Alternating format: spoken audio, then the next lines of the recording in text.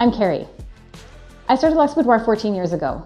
Over the years, we've helped thousands of women feel empowered and discover their self-confidence with boudoir.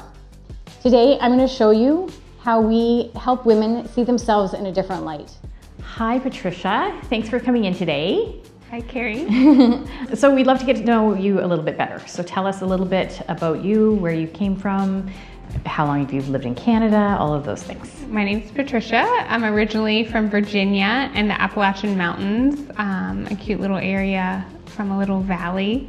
I ended up moving to the Midwest of the States for grad school and then made my way to Canada, and I've lived here for about 10 years. I love having the mountains and the ocean and just love it here. Yeah, it's so nice. So nice. So tell me a little bit about doing something like boudoir shoot. Like, it sounds like you came from a pretty, for lack of a better word, wholesome upbringing. What stopped you from doing a boudoir shoot in the past? Or has there been a catalyst of being like, yeah, this is the time I'm gonna do it?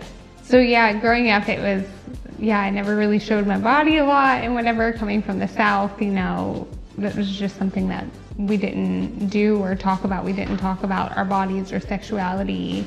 And so growing up, didn't think about it. And then as an adult, I love being outdoors and whatnot. So I feel like my comfortable clothes are jeans and a t-shirt, right. And being in outdoor gear and whatnot, having the hair back and no makeup. And so it was just not something I ever really thought about. I guess it took me a long time to feel comfortable in my own skin and to feel confident. And we all have things that we're self-conscious about, and one of my things was I have a giant scar on my chest, and growing up it was something that was pointed out, oh, that's not really sexy, should you wear that V-neck shirt because it shows your scar? Wow. And those types of things. So it took me a while to feel confident in my body, and then being outdoors and doing all these things and reaching the top of mountains and whatnot made me love my body, because it can do all these things. Even if there are parts of it that I might not love, I appreciate it.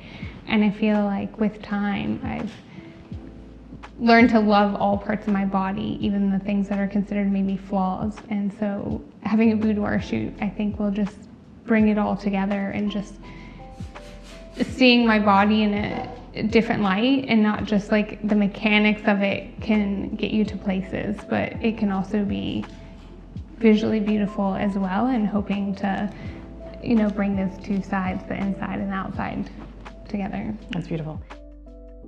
That's awesome. So talking about being healthy, so you mentioned that you have a scar on your chest. Can you tell us a little bit about that? I have had open heart surgery. So when I was 5 years old, in the States you have to have, what is it called? Like a doctor's check before you go to kindergarten, like a physical. And at the physical, they were like, oh, you have a heart condition, go to a cardiologist. Went to the cardiologist, they checked me out, and they said, okay, come back when you're 10. It should be nothing, but we'll double check. So when I was 10, my parents didn't take me back because life got in the way.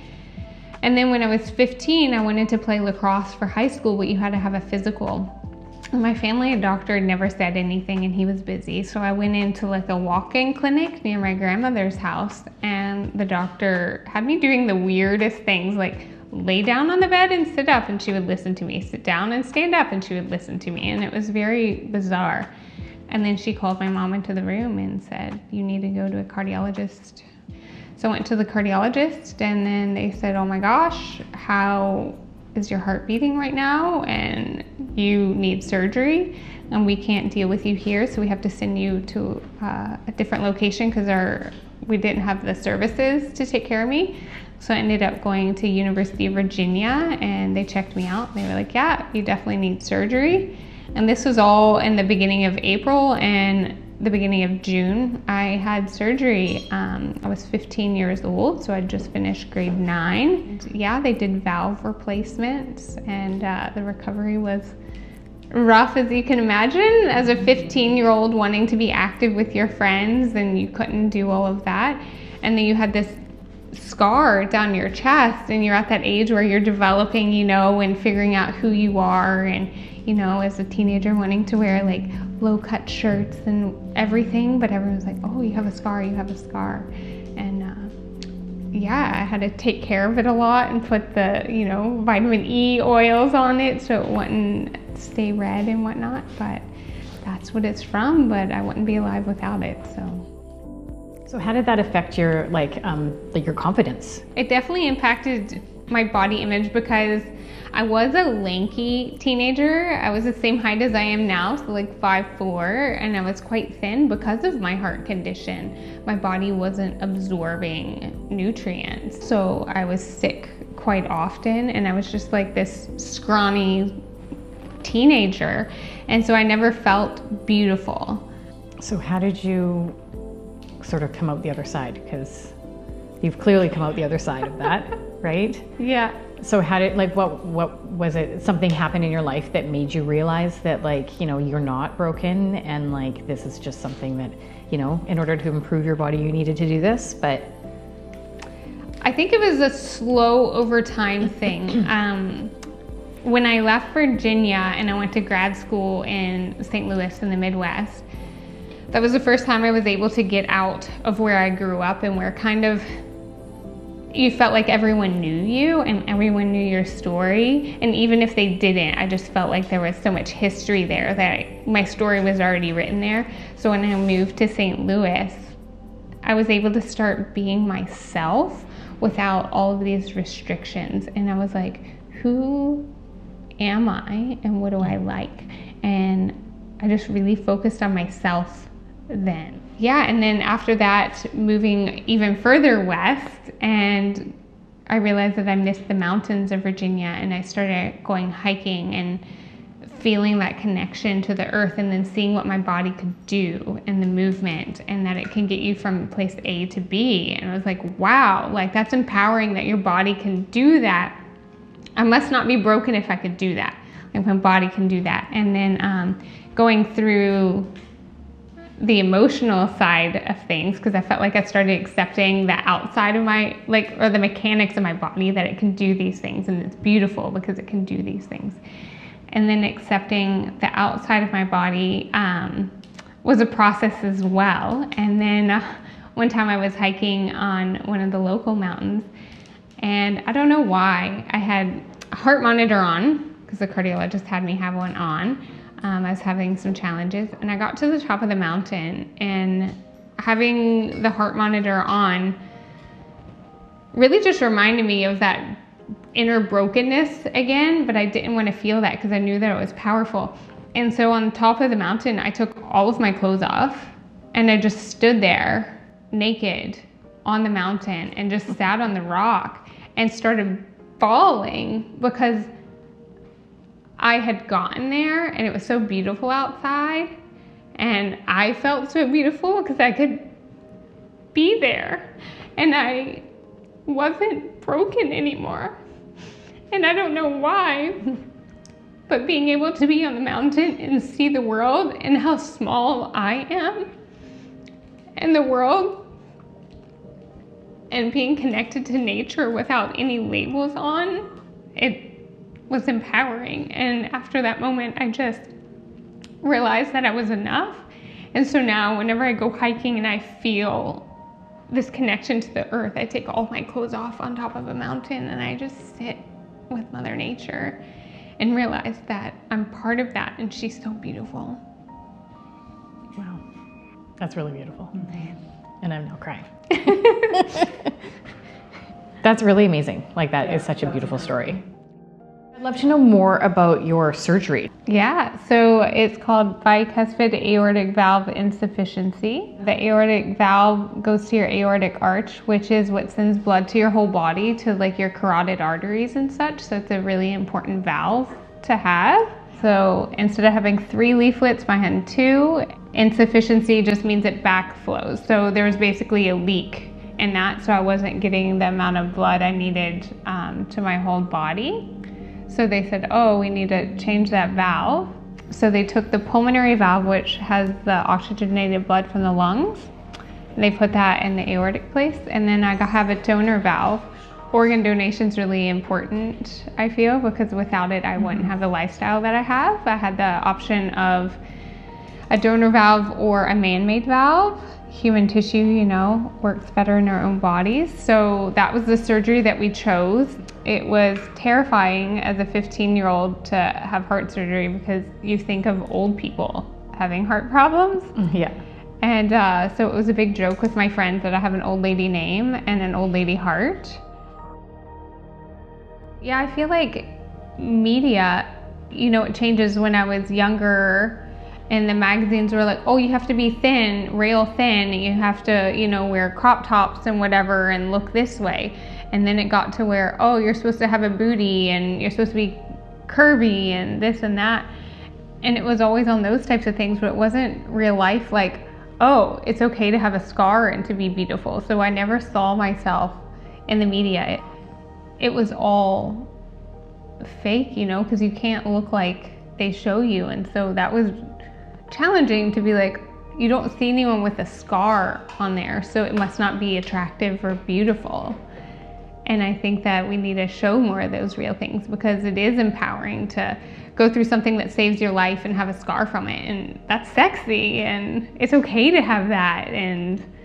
But being a smaller person, everyone's like, oh, you're thin, that's okay, you must be so confident and you must feel sexy all the time because you're thin and you meet the dimensions that society says you're supposed to be sexy. They just look at the outside and they're just like, oh, well, you're that, so you can't have any problems. You must not have any insecurities. And I feel like that's what society tells us and that's what media tells us, but that's not really true, because look at all the people that are models, you know, typically they're not really happy with who they are. And yeah, I hope that we start talking more about what's really in there, and being healthy is sexy, not a certain size.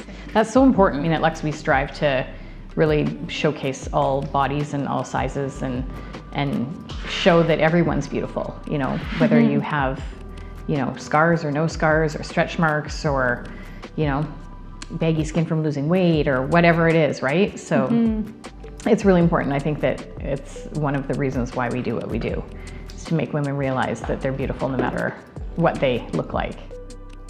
With your heart condition, you said you go to the doctor pretty regularly. Would you potentially have to have surgery again in your life, or is it just something that, you know, like they've fixed it and they just kind of monitor you to make sure that everything's good?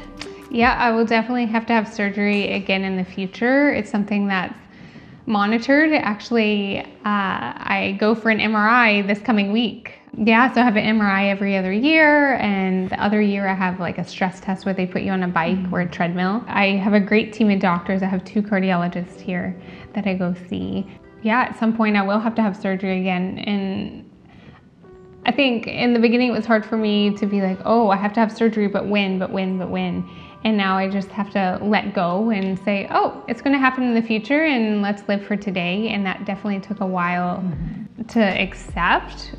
But it's kind of nice in a way to be like, it's out of my control, and live every day for what it is. And I have someone else's tissue in my body beating in my heart. And so I want to live life for that person too. So I want to live for their life too, and not be focused on when am I going to have surgery again? Is it going to stop my lifestyle as it is?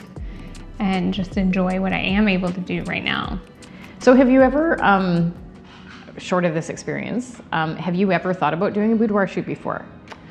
You know, after I got naked on top of the mountain, I did think about it. I was like, oh, but I don't know if I feel comfortable in 4 walls and a ceiling getting naked. I feel comfortable outside where no one's here to judge me, and you know, the judgment of myself is here and can blow away with the wind. So I thought about it, but I don't know that I had the confidence, or I wasn't comfortable enough in my skin yet, because I was just accepting myself in the outdoors.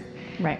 So it's something that had been coming, and then getting older, I have more friends that are doing boudoir and, you know, doing it before kids and after kids. So it was something I definitely started to think about, and hearing their experiences with it and how positive it was. I was like, maybe that is something that I'd be interested in. And then this opportunity happened. I was like, well, that seems like a sign from the universe to try it out. Coming into this experience, do you have like a hope for an outcome, or a anything you're wanting to experience through doing a boudoir shoot? I mean, I'm excited that it's something that's completely out of my comfort zone in an indoor setting, and I've never had my hair and makeup done or anything like this, and then talking about myself is a weird experience too. But I'm hoping out of this to kind of put more puzzle pieces together and help on that journey of realizing that, you know, I am beautiful in every setting, and I'm curious to know what it'll be like to see the pictures from it, to put that where my appreciation of how my body works and put that together with the outer part of my body and to see myself in a different light. Yeah, maybe it's how other people see me, but I've never seen myself that way. Have you had any experience of like feeling less desirable because of your scar, like with partners or anything like that? You were just saying you know, obviously loving yourself is important, but have you felt that, you know, that's hindered relationships? Or my grandmother, as much as I love her, when I was in high school going to prom, I tried on a dress that had a really deep V, and she said, "Oh, I don't think you should wear that because it has your scars displayed." And did you find that like having that, like your grandmother, who's somebody you look up to, say that to you, did that shape your, like shape you in terms of like, well, yeah, okay, yeah, like I look up to this person, so clearly the scar is a bad thing, or I'm unattractive because of it? Yeah, it definitely impacted me and shaped me, and I felt like it made me undesirable, and it definitely shaped that idea of beauty and meeting the societal standards, because that's what she had given into, is the societal standards. And instead of looking at it, oh, that saved your life, like it's beautiful because now you're here because of that, it was, well, you need to hide that. It took a long time, yeah, to want to come out and show that side of me and be like, I'm okay with that, I'm proud of that. I mean, especially even what we do here, like we have on our, you probably saw our thing, it's like, what are your Photoshop expectations? And like, that's one of the things is like, you know, some people are like, yeah, I want to hide all the things, or I want to show them all off, you know, because like with stretch marks, or, you know, like mamas that have kids, they're like, yeah, that's part of who I am and how I, you know, like I was able to have children and I have stretch marks to prove it. And, you know, so it's, I think, really important for people to understand that like either way is fine, whatever makes you the most comfortable, you know, and whatever you feel the best in your skin. Yes, and I would never want my scar hidden anymore, because it's a part of that story, just like the people, the mamas that have the stretch marks and everything, because it's part of the story, and our bodies are just the story of what's happened to us. Exactly. With us here too, like we want our clients to do this for themselves first and foremost, and then if their partner is lucky enough to see the photos, you know, but it's like, this is an experience for you. It's not just for, you know, somebody else. So you said you didn't wear a lot of makeup. So what is the reason behind that? Like, do you just not sure what to do, or? A few different reasons. One is I think my skin would be angry if I wore it every day. Yeah, I'm not really sure what to do. Yeah, I'm not comfortable putting it on myself, so it doesn't make me feel confident if you don't know what to do, but I feel comfortable without it. Have you ever had like your full makeup done before? No. Oh wow. I look like a glorified version of myself. I feel like I didn't know that I could look like a magazine. It's beautiful. Yeah. It's very different than normal, but very, yeah.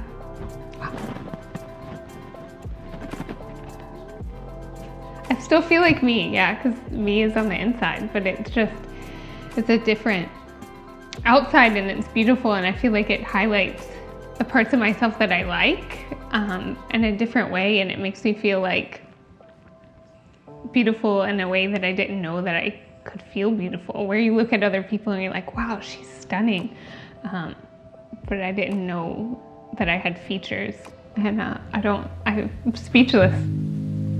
Yeah, nice. Beautiful. Thanks. stay there.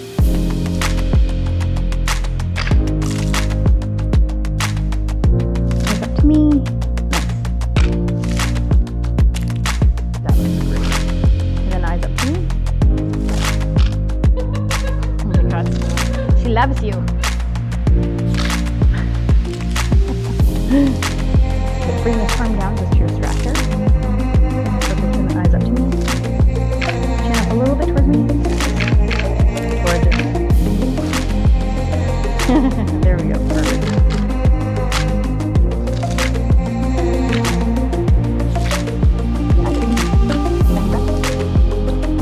Then bring your forehand up to your hair. Yeah. Just like that.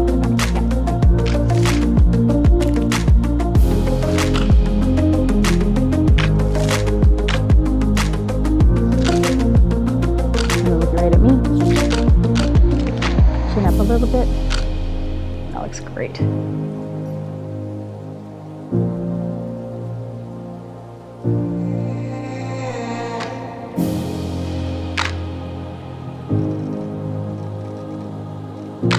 Hold on.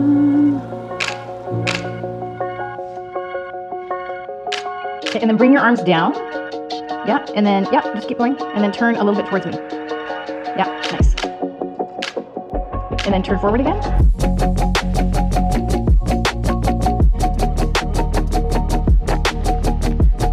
Yeah, that looks great.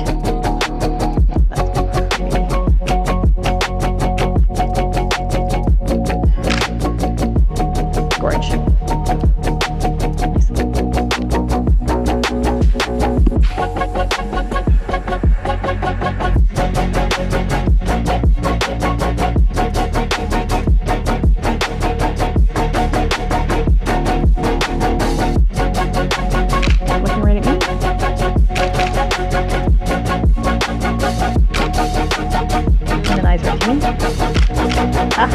So good! And look down again.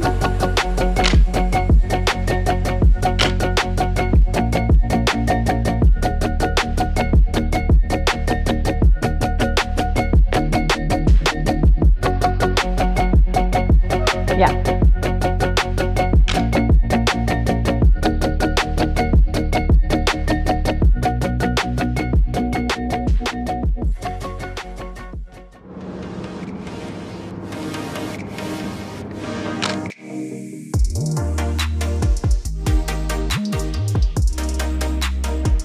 Yeah, okay, perfect.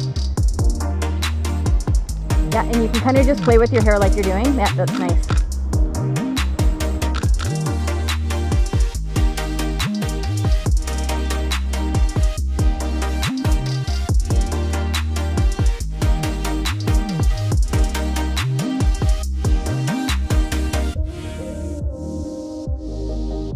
And then just turn towards me. Yeah, nice. Perfect. Nice. Anything out again. Chin out a little bit more. Nice.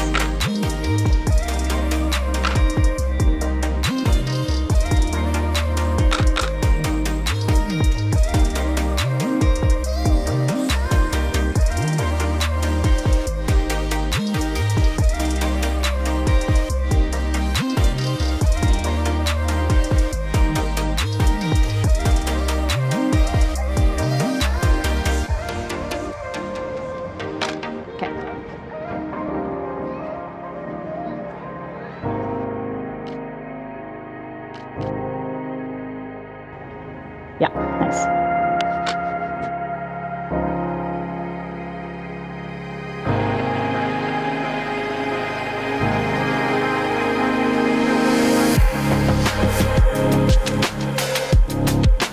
Really gorgeous.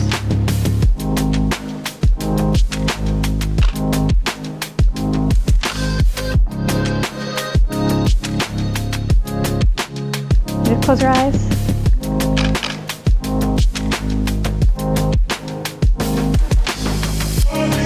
Tip your head towards the breathe.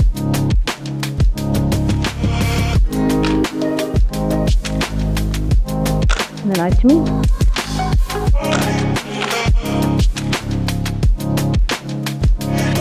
You okay?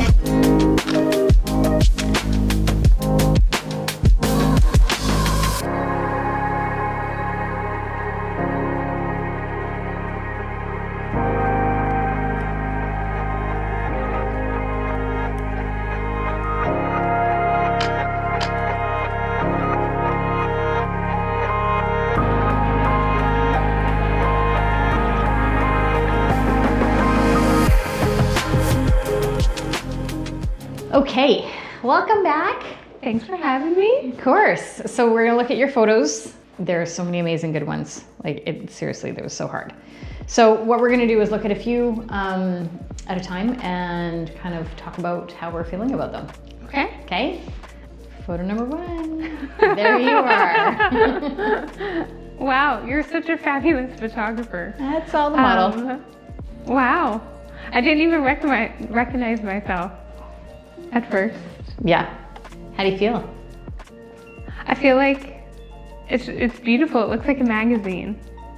Like if you're flipping through and you see something and be like, look at that person. Beautiful, looks like a cozy bed. Yeah, you look fantastic. Okay, ready for another one? Okay. Okay. That's a beautiful shot. Thank you. And I can see myself in it, but then again, it's hard to believe that that's myself. Yeah. At the same time. Yeah. If that makes sense at all. How does it feel looking at yourself like this? Shocking in a way, but also, like we talked about yesterday, having it all done, like being a female and being strong, but also trying to be soft at the same time. Having sexuality, but still being empowering when being sexual. It's kind of like all that together because I know who that person is, but I've never seen her in that light. Yeah. Yeah. Somebody new coming to the table. Yeah. How does that make you feel? I've never seen myself this way. I've never seen myself as physically desirable. And I've seen it in other people and friends. And, you know, when you look through a magazine, you're like, oh my gosh, my friend is so beautiful. And you see them doing those things, and, you know, you applaud them. And you just love seeing your friends that way, of course, and other people. And but seeing yourself this way is, yeah, it's something new, and I don't know if I have a word for it. You look great. And I'm glad that you can see that that's you, but in a different light. Mm-hmm. Yeah. All right, next picture. That's really fun. I've seen some of your photos on your website that are similar to this, and I always thought it was so beautiful, like soft and sexy, but the main focus is the person's face, but you can see there's, you know, sexy back there, and I find that empowering because you can be yourself and still be sexy. You don't have to cover up who you are. How does it feel to see yourself in like, you know, high heels and lingerie and in this sort of, you know, spotlight? It's something I never thought I would see. It's definitely not something I ever thought I would see. I only wear high heels for weddings. So seeing myself wearing them with lingerie and, you know, makeup to highlight the parts of yourself, you know, I don't feel like it takes away from who you are or hides who you are, but definitely is highlighting that. And to see myself in this light is kind of inspiring because it's a different level of myself. It's like pulling back a layer of onion. Mm-hmm. And then I knew I had all these other layers, but this is a layer that's very, very deep within me. You know, I'm 37 years old and never felt sexy or confident in sexuality and, you know, desiring myself. I feel like this encompasses that because I do look beautiful right there. And I think if I was looking through a magazine, I don't even know if I would, obviously I know it's myself, but I think I'll flip through it and I don't know that I would see myself in it in a way, if that makes any sense. Because it's beautiful. So I feel like it's easiest for myself and probably a lot of women to let this side of ourselves be what falls to the wayside, and that we forget about putting love into ourselves and like feeling that confidence, if that makes sense. So let's look at the next one. So how does seeing a photo like this change how you see yourself? I know we've talked a little bit about that, but is there like, you know, as you said, you've never felt desired or desirable, right? Does something like this make you feel different? It does, because that lady's hot.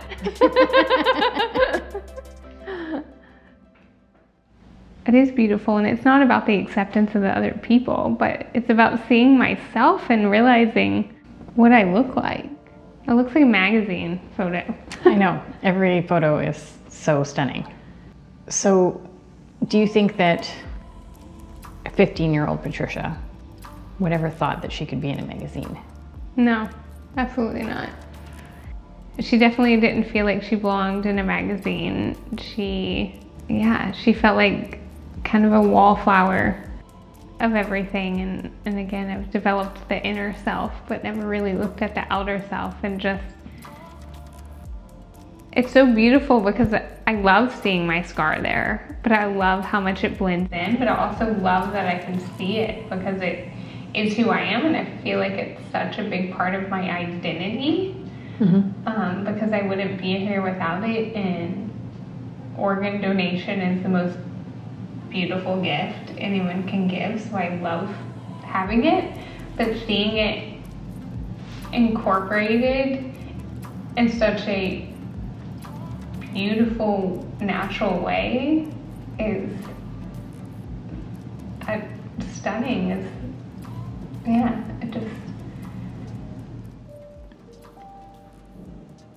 This looks like a power pose. This is a power pose. And do you think that from this that you're going to go out into the world as a different person? I think so. Even talking to one of my best friends last night about this and how it was such a eye-opening experience of how, as a woman, you know, you want to have all these things, but something always falls to the wayside. And like we were saying, that one of the things to fall to the wayside is the femininity. Yeah, I feel like I do have a feminine side in there somewhere, and it's okay for her to come out because it doesn't depreciate all the other things that happen. And I think, I don't know where it came from, if it's just from other people or maybe it's something that I made up myself, that if you're too feminine, then you can't get other things done. Because if you're too feminine, you're not strong. And if you're too feminine, you can't be good at your job and all these other things.